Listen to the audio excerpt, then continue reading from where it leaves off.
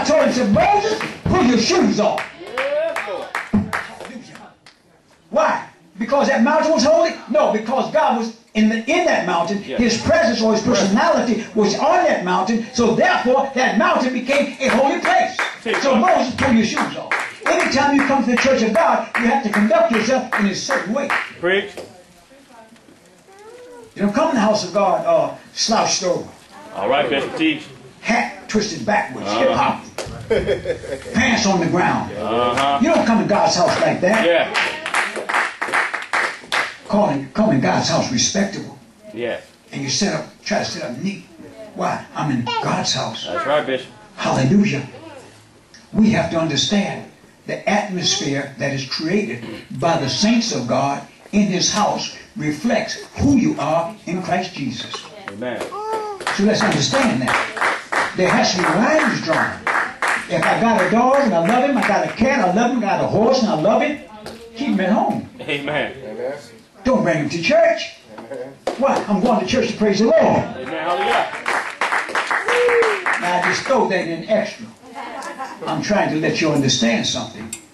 God has a regimentation for all things. And He states everything is done decently and in order. Amen. When I come to church, I say yes sir, no sir. Amen. To my leader. That's right. Amen. Why? Because the Bible says he's worthy of double honor. Double honor. There you go. Amen.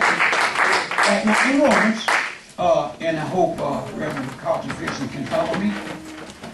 Again, I want you to take note in verse 24. Wherefore, God also gave them up to uncleanness through the lust of their own hearts, to dishonor their own bodies between themselves. Who changed the truth of God into a lie. Change the truth of God into a lie. God made male, He made female. God made male and He made female. Amen. Anytime you change that order and say God made something in between, God made a sissy or God made a lesbian, you're making God's word and His order concerning humanity, you're making it a lie. Because when He made humanity, He told them, male and female, and joined them together in holy matrimony, and told them, go out and replenish the earth, multiply, have babies, have children. Sissies can't have no babies, Reverend Carlton. Amen. Lesbians can't have no children. Amen. Unless they adopt them. And woe be to the children who are adopted by lesbians and sodomites. Woe be unto them. I pray for their being. Because they need prayer. Amen. Amen. I'll say again, a sodomite cannot be separated from a pedophile. That's right, Prophet. Cannot be separated. Cannot. I hope Reverend Carlton Pearson hear me. I dare you to challenge me. Yes. I dare you to. Hallelujah. Amen. God gave them over to vile affection, verse 26. For this cause God gave them up unto vile affection, for even their women did change the natural use into that which is against nature. And likewise also the men, leaving the natural use of the woman, burned in their lust one toward another, men with men working that which is unseemly, and receiving in themselves that recompense of their error which was meet. Yes. And even as they did not like to retain God in their knowledge, They didn't like to retain the word of God in their knowledge. Amen. God gave them over to a reprobate mind. A reprobate mind, which means an evil mind. A mind that has not the understanding of God. Now I want you to drop down to verse 32. Catch this real close. Amen. Who knowing the judgment of God, Knowing the judgment of God, that they which commit such things they that commit such things, are worthy of death. Hallelujah. God Amen. said they're worthy of death. That's right, Prophet. Amen. That's not Old Testament. That's New Testament. That's the book of Romans, Reverend Carlton. That's the book of Romans, chapter 1, verse 32. Read it for yourself in the King James Bible. Amen. If you read slow, let me read it again. Amen. Who knowing the judgment of God, that they which commit such things, and the text is sodomy and lesbian behavior, knowing that the judgment of God, they that do such, commit such things, are what? Worthy of death. Watch this now. Watch the latter part now. Amen. Not only do the same, but have pleasure in them that do them. The ones who support them That's right. are worthy of death. Y'all read that latter part? Amen. let me read it again. Not only do the same, which means the people who do it, but have pleasure in them that do them. In other words, those who go along with the program, those who support them, even though they may not be a sodomite or lesbian, but they go along with the program, that makes them worthy of death too, according to the word of God, Amen. according to the apostle of God, according to man, God Yes. said. Amen, Bishop. Hallelujah. Now Amen. let me call up the panel. Amen. Amen. I think I said a good preceding. That's right. Evangelist Perdue, Evangelist Willis, Evangelist Galantine, and let's have Evangelist Evans. Amen. Amen. Or Evangelist Willis. Praise the Lord. I'd like to give all honor to my Lord and Savior Jesus Christ, who is the head of my life. I'd like to give double honor to our wonderful prophet, Bishop David. Amen. I'd like to give honor and honor due to thank God for this panel tonight.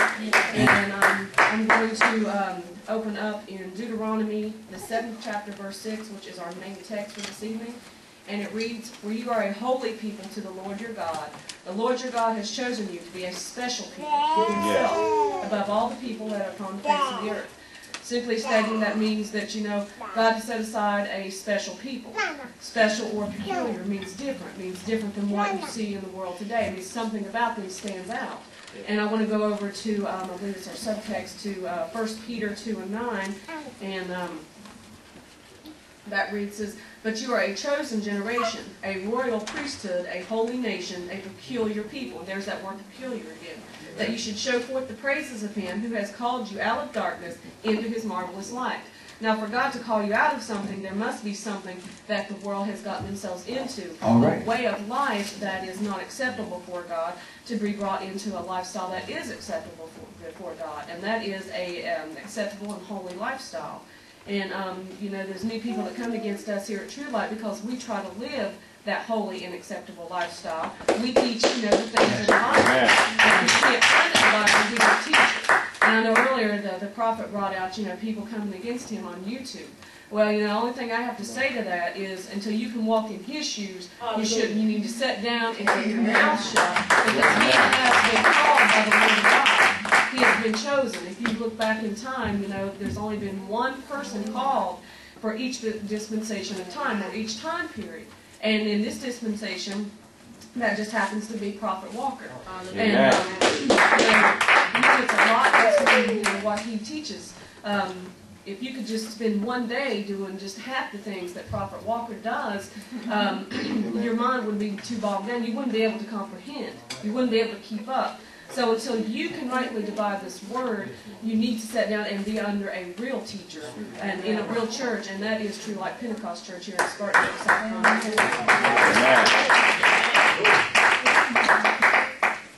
Praise the Lord, saints. Praise the Lord. Praise the Lord, saints. Amen. I give all honor to Jesus Christ, who's the head of my life. All honor to God's true and anointed only prophet. That's right. Oh.